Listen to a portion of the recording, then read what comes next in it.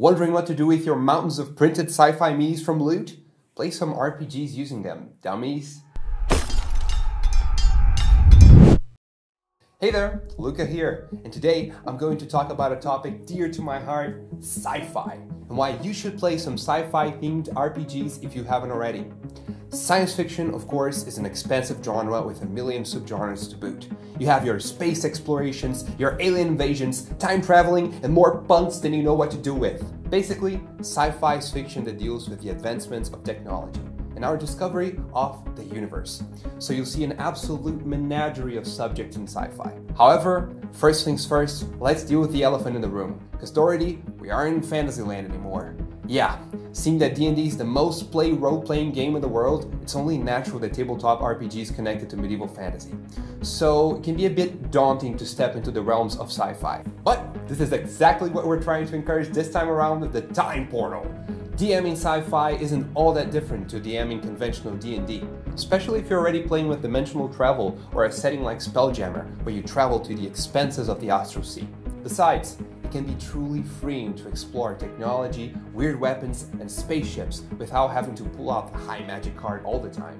And it gives us a way to explore technology, environments, and a diversity really different to what most of us are accustomed to seeing in RPGs. In the same campaign, you can just as easily be scoundering to the galaxy, shooting down an evil empire while complaining to people not to tell you the odds, as you can be skulking around a vessel, adrift in outer space, trying to avoid the certain fate that comes with parasitic aliens. See what I did there? I bet there's a ton of sci-fi references you have laying around your brain that can be explored in a sci-fi campaign. Be it a Star Wars-inspired Western space opera, or an alien-inspired suspenseful body horror space tragedy, or a ludicrous bullshit English humor adventure based on the whimsical worlds of The Hitchhiker's Guide to the Galaxy. Want to play a rough-and-tumble detective with a heart of gold? Bam! Cyberpunk. Want to DM an exploration mission to the edges of the galaxy, to boldly go where no man has gone before? Star Trek. We know that the main obstacle for playing sci-fi RPGs isn't inspiration, because there's plenty out there. It's finding a good system we can use to play.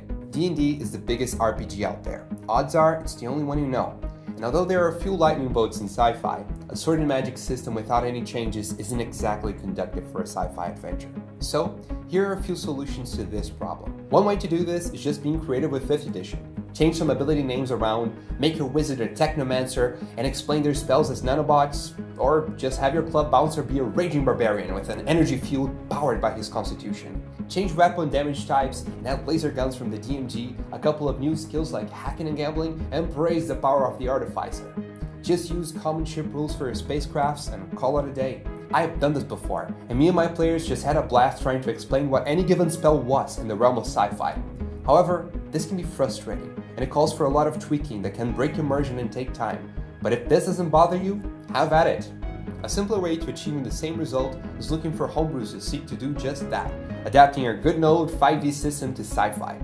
A couple of recommendations are Carbon 2185. It has pretty much everything you need to run a cyberpunk adventure, and it's completely based on the 5th edition rule set. I also like Star Wars 5e, which is a free resource being developed right now on their own website, and it's doing a great job to immerse D&D in the Star Wars universe. The alternative to that, though, is committing to the sci-fi overlords and making a complete phase shift to a different system. Game system, not star system. Anyways, this makes sure that you're playing something that was developed to be sci-fi, so no wonky rules adapting are necessary. An easier bridge to D&D players would be trying out Starfinder, a sci-fi RPG based on Pathfinder, made to have adventures set in deep space, traveling amongst the stars, and all kinds of different planets. Unlike the next system we'll talk about, Starfinder is set in the distant future of a medieval fantasy world, so bet your ass there will be space dwarves. Likewise, Shadowrun is a futuristic world of medieval fantasy, so you have all your well-known races and also magic. This is a classic sci-fi RPG that was developed in the distant past of 1989. It's mostly cyberpunk, but it has mixed in a heavy dose of urban fantasy. Its 6th edition has just been released in 2019, and its rule set isn't too far from 5th edition, so it should be pretty easy to jump right to it. Finally, the Expanse RPG. It's a great system to try out, especially for the fans of the book series and the TV show. It already has an incredible fleshed out setting, ready to be played on. This is the biggest leap rule-wise from 5th edition, but it's absolutely worth the trouble. Beyond that, we at Loot are also developing material to accompany the minis made for 5th edition D&D. Every mini is accompanied by a creature stat block so you can easily play with them. Also, if you'd like to play with the races from our rooster of minis in the 5th edition rules, we've also made stats for just about every single one of them. Check out the PDF down below. If you feel like we left out your favorite space invading Star Trek RPG, leave your recommendations down below. And considering liking and subscribing. Bye bye.